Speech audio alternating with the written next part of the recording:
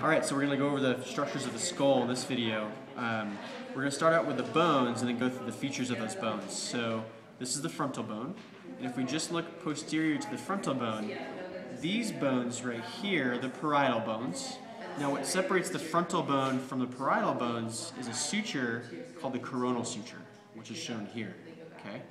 Now what separates the two parietal bones is another suture called the sagittal suture, which is shown right here. Now if we go even more posteriorly on the skull, and we look here in the back, this is called the occipital bone, and that's separated from the parietal bones by another suture called the lambdoid suture. So this is the lambdoid suture, which separates the occipital bone from the parietal bones. Now if we look laterally on the skull, we can see another bone here called the temporal bone, because it's kind of out by your temple, and the temporal bone is separated from your parietal bone by the squamous suture, which is this. This is the squamous suture. Okay. Now, if we go over bones of the face, we can see these are the zygomatic bones. Okay. These are the maxillary bones. These are the nasal bones. This is the vomer. And this is the lacrimal bone. And these are the ones we can see on the face. So if we look, oh by the way, this one's the mandible down here. This is the mandible. Now if we go on the inferior view of the skull, we can see a lot more here. We can see the occipital bone again. We can see the temporal bone again on either side. We can see the sphenoid bone here, which forms these little feet. We have the palatine bone here, two of them, and the maxilla just anterior to that. Now, if we go over some of the structures of these bones, we're going to go through some more kind of finer detail here. So let's first start with the occipital bone. So let's go back to this view. So with the occipital bone over here, in the inferior view of the skull, we can see the occipital condyles. Each one of these little bumps is the occipital condyle. And this serves as the attachment point for the first cervical vertebra, which is called atlas. So atlas, or the first cervical vertebrae, would attach here at the occipital condyles. Now this large hole right here is called foramen magnum, which literally translates into big hole. And so the occipital condyles here just sit lateral to the foramen magnum.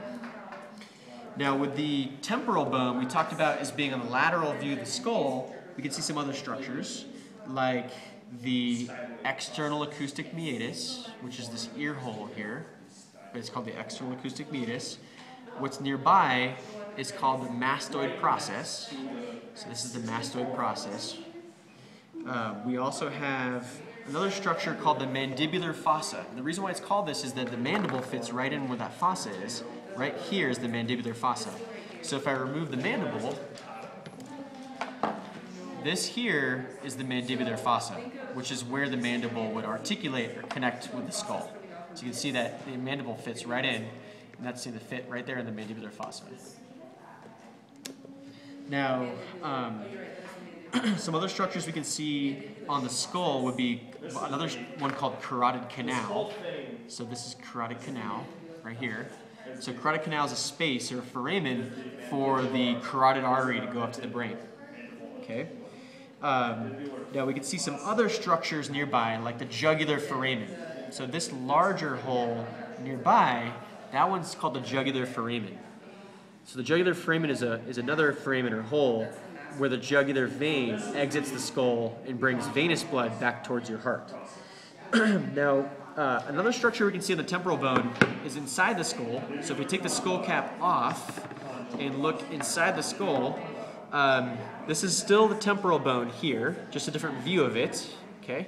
Now, from the inner view of the temporal bone, this hole here is called the internal acoustic meatus, which is where the nerves that from your middle ear go to your brain. Okay, and so those are structures of the temporal bone.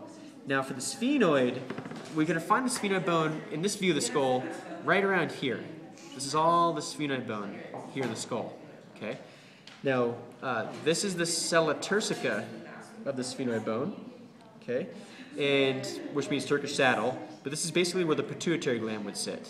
Now nearby we're going to have the lesser wings of the sphenoid here, and the greater wings of the sphenoid would be these larger ones down here. So lesser wings, the greater wings. Okay.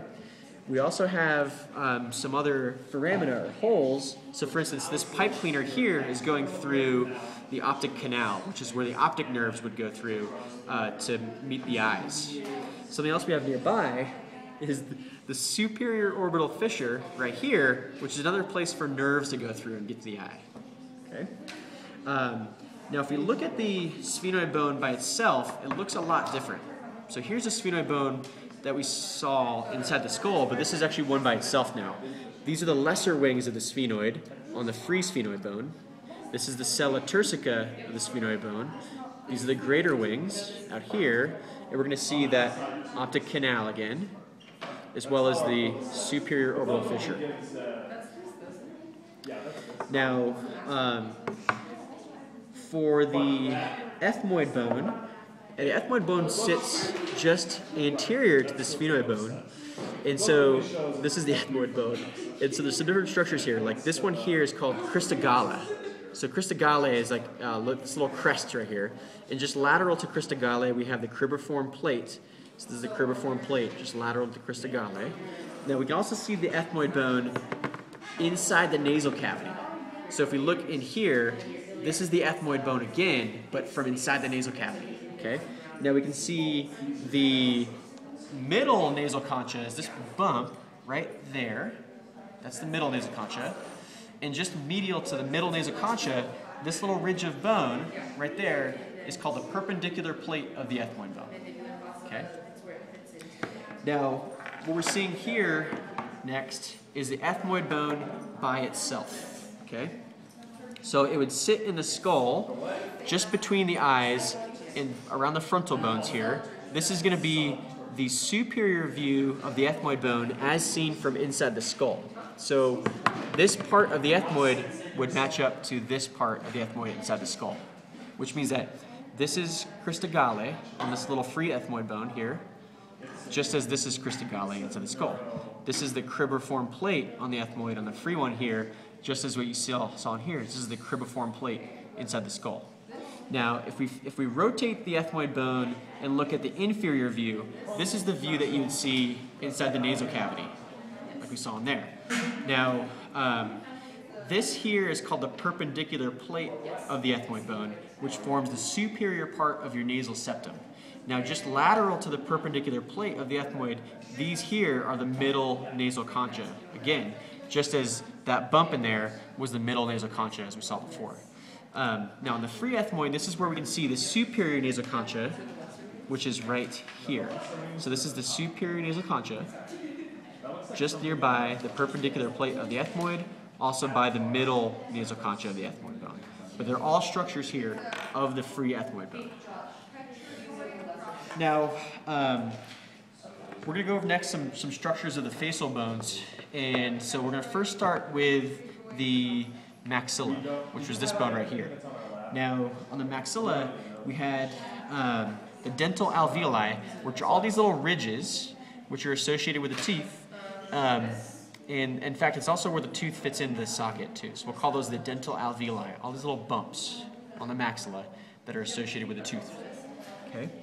Now, another structure of the maxilla we can see here in the orbit is called the inferior orbital fissure, which is what this pipe cleaner is sticking through here. That's inferior orbital fissure of the maxilla. Now, we talked about earlier how this was the lacrimal bone inside of the orbit, so that this indentation or fossa is the lacrimal fossa of the lacrimal bone. Now, on the mandible, if we take this off, we can see some structures here in the mandible.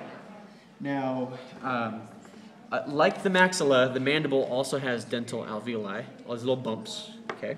But we also are going to have our condylar process of the mandible, which is right here. Now, the condylar process of the mandible is what articulates or connects with the mandibular fossa of the temporal bone, and it's the condylar process of the mandible with the mandibular fossa of the temporal bone that makes up your temporomandibular joint. That's all. And this is the inferior nasal concha.